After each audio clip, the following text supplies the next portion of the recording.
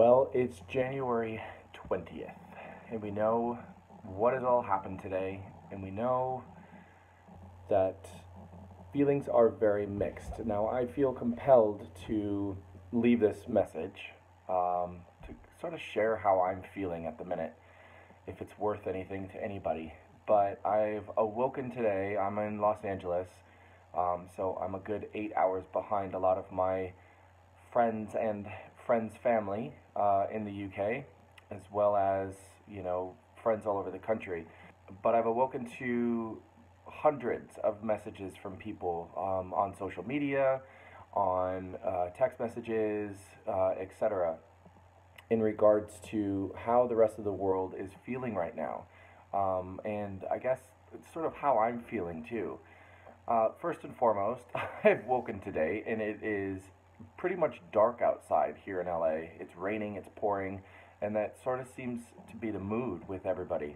If they're not laughing, literally laughing out loud at watching the inauguration and what's happening in Washington, D.C., people are sad, people are scared. And I have to say, for the first time in my life, I've lived all over the world. I've been very, very, very blessed and fortunate to have lived all over the world and experienced many different cultures, experienced many different types of people. And again, I say people, we're not races, we're not sexualities, we're not anything but humans. And I've really found that the human spirit all over the world means well, that people want to do good things. However, today, like I said, for the first time ever in my life, have I not felt very safe. I don't feel like what's happening right now has the best interest in mind for the vast majority of, I shouldn't say majority, but the whole population of our country. I don't think the powers that be at the minute want anything for us.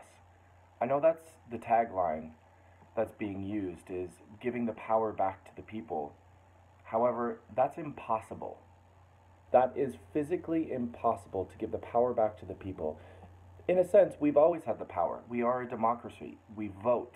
We're allowed to have freedom of speech, which is very fortunate. There's a lot of cultures and countries out there that don't have freedom of speech, and we see how that affects them. We see how that affects their society. However, the messages I've been receiving from friends of mine who have kids, they don't feel safe. One of my friends just actually commented on a Facebook post saying that she actually has discussed with her children an exit plan in case we might need that. Is that a little bit extreme? I hope so. But is that reality right now? I believe so. I do believe that this country, America, the United States of America, is filled with good people. I don't think people maliciously, in general, make bad decisions. How do you judge a bad decision? I guess you don't know that it's a bad decision until after the fact. And I sort of think right now that regardless of who's in power of this country at the minute and how this person is going to affect the rest of the world, but waking up today and waking up to all these messages and the rest of the world laughing at what's going on, they don't take this seriously. And I don't understand how this has happened.